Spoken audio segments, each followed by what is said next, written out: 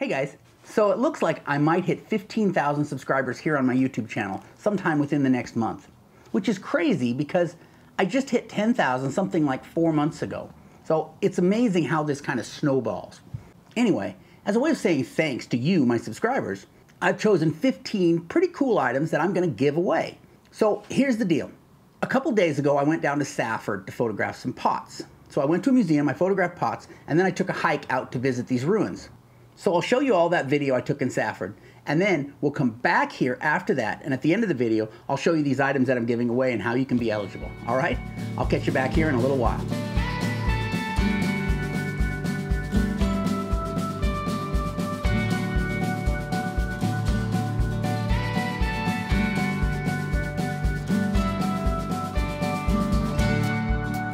A couple weeks ago, an archaeologist friend of mine called me and told me that they wanted to get some pictures of some pots that were in a collection down here in the town of Pima, Arizona. So I made arrangements to come down today and photograph that collection of pottery.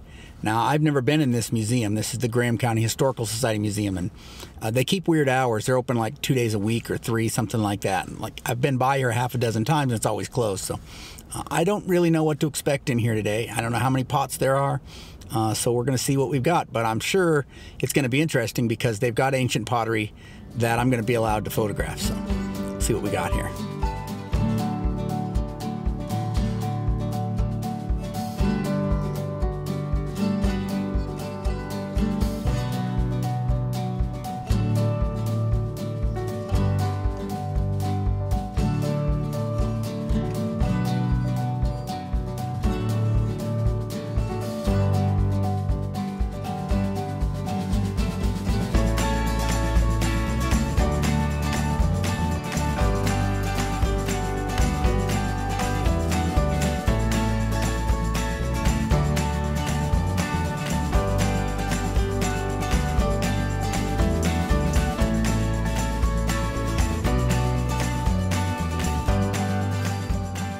They had some beautiful pots there at that museum. The problem was a lot of those display cases weren't made to open up, so I just had to photograph them through the glass, which is far from optimal. So it would have been nice if we could have pulled those out and taken better pictures of them. I did get a few pictures outside the display case, but a lot of them I could not take out. We can learn a lot from these pots just knowing they're from the Safford area. So we can look at these pots, and most of these are Pueblo designs. These are northern southwestern designs from up in the Four Corners area, or northern Arizona, northern New Mexico. Now, when those people from the north first arrived, a lot of them moved into these defensive enclave communities where just those northerners would kind of huddle together in safety. And these sites like this, what they call Cayenta enclave communities, are scattered around southeast Arizona. So right now I'm hiking into one of them that's here in the Safford area called Goat Hill. So I'm going to go over there and take a look around and see what I can find as far as pottery sherds on the ground and maybe architectural features that will tell me a little more about what was going on back in the 1300s, late 1200s, when these people from up north moved about 300 miles south and settled in this area. And the defensive nature of their settlements tells us something about exactly how welcome they felt here.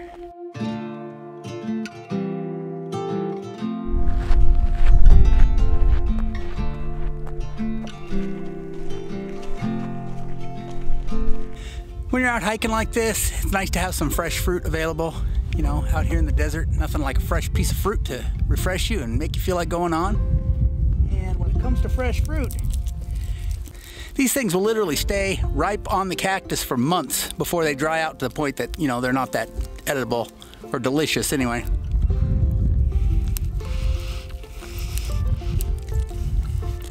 This one's a little bit green. I think I'll pass.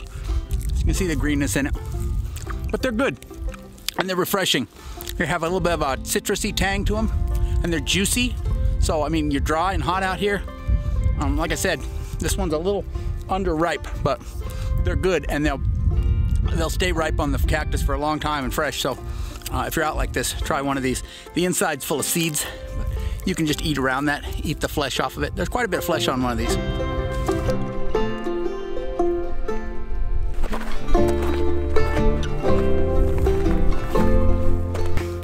I wanted to show you this little hitchhiker I picked up. This is called the Devil's Claw. And this is a tiny one. They usually maybe twice or 3 times this size.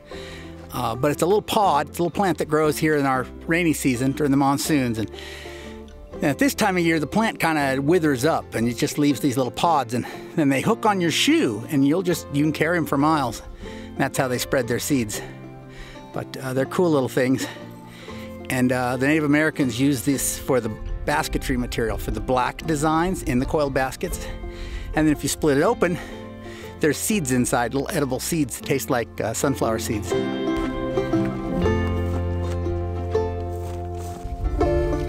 All right, so I didn't make it to Goat Hill. I'm turning back now. It's just really rough country out here. So looking at it from aerial photography and on the map, it looked like a rather smooth plain that I would have crossed from my truck to here. And it was just a lot of effort to get here, because as you can look around, it's all boulders, it's all rocks.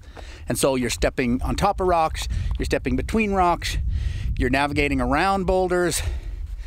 So every mile you walk is like 2 miles on flat ground, because you're up and down, you're around, you're trying to navigate through. It's just pretty rough. And the part, I'm a little over halfway, but the part I just crossed was supposed to be the easy half. It looked like it was, rather level and flat. The next part actually gets, some terrain to it. So not only is it rocky, it's going to have some ups and downs. So I just don't have any enthusiasm for the rest of the walk, and then when I get there, I'd have to get all the way back. So I'm turning back now. It is pretty country. It's just really rough terrain. So you would, well, I was going to say you would want to take all day, but maybe even then you wouldn't want to do it. It's just, how hard do you want to work for it? Best way to do it would be maybe find a different way to hike in, or get a 4-wheel drive and drive most of the way there. So, all right. So this is the kind of boulder terrain I'm dealing with out here. It is just boulders on top of boulders, and scrubby brush too. So it's just a lot of kind of every step you've got to calculate where you're going to put your foot, and sometimes it's a little bit of a stretch or a hop, and sometimes it's a little bit short. You can never just get a stride and just walk.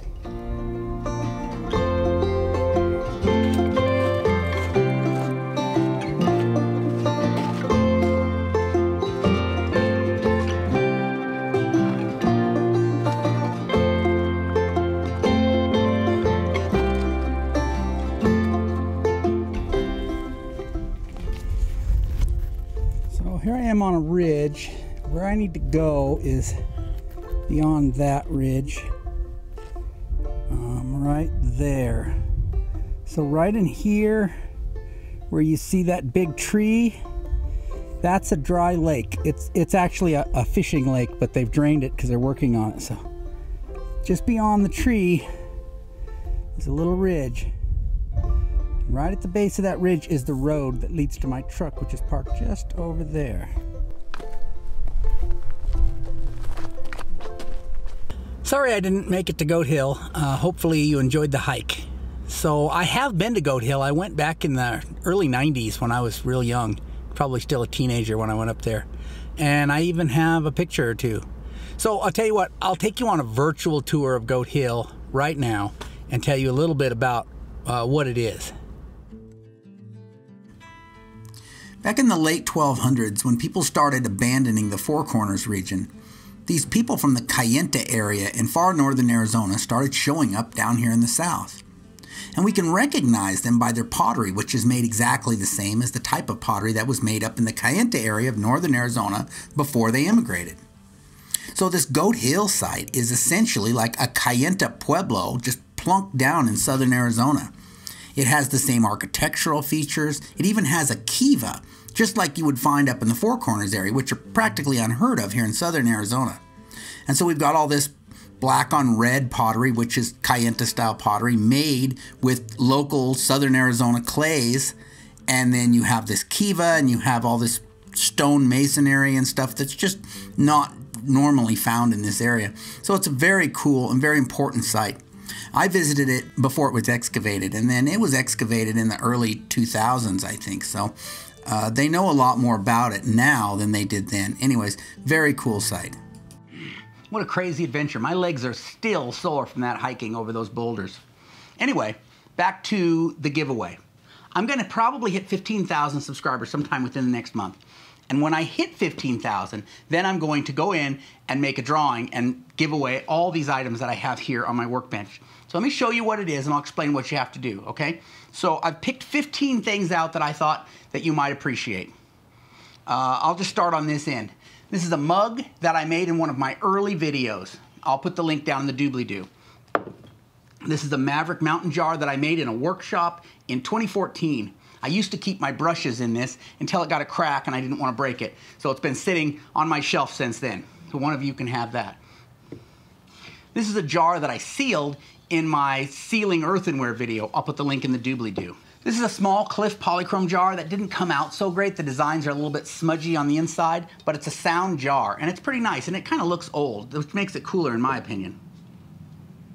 This is a mug I made at my Q Ranch pottery workshop. This is a mug I made at my recent mug workshop that I had here in Tucson. This is a perforated plate pookie that I've used for years, and it's still got all kinds of clay and pigment attached to it because it has that used look. And this is a nice pookie, and it's been mine for a long time, and it can be yours. This is the jar I made with Hobby Lobby clay and fired with charcoal in my front yard. I'll put the link to that video in the doobly-doo. This is a culinary shoe pot that I made some years ago. This is not the one I made in the culinary shoe pot video. This one has been sealed by boiling cornmeal in it, and that was done up at the Archaeology Field School in Cliff, New Mexico a few years back. This is a little Gila polychrome jar. It's got a small spall on one side. Other than that, it's in perfect condition. I've got 2 bags of Cannonball Mesa white clay. Now this is the stuff that a lot of the Anasazi replicators use to make like Mesa Verde black on white and those kind of like Anasazi whitewares. It is a smectite clay. It will hold organic paint. So I've got 2 bags of that. I've got a stone of manganese dioxide that came from New Mexico. This much pigment can make a lot of paint for you. I've got yellow ochre from the White Mountains of Arizona. It's enough pigment to do quite a bit of decorating or slipping on pottery. This fires to a bright red color. And I've got one of my petrified wood polishing stones. All right, 15 items to give away.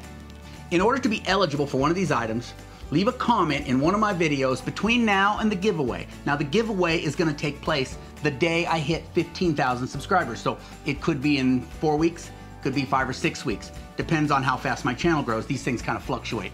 So on one of my videos, either this one now or one of the subsequent ones up to the 15,000 subscriber mark, make sure you're already subscribed to my channel and leave the comment giveaway.